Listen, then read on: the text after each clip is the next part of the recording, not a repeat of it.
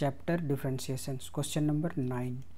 Differentiate e to the power x plus log x upon sin 3x. So first of all we let y is equal to e to the power x plus log x upon sin 3x.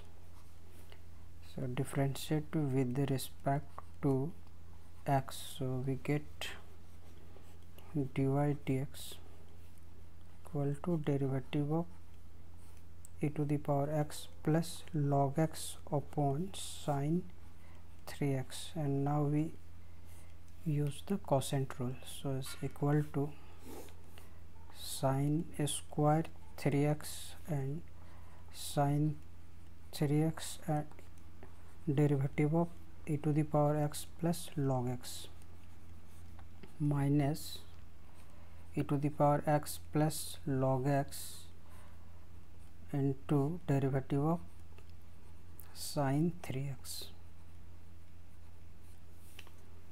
So is equal to sin 3x and derivative of e to the power x equal to e to the power x and log x equal to 1 upon x minus e to the power x plus log x and derivative of sin 3x is equal to cos 3x into 3 upon sin square 3x. So which is the required answer.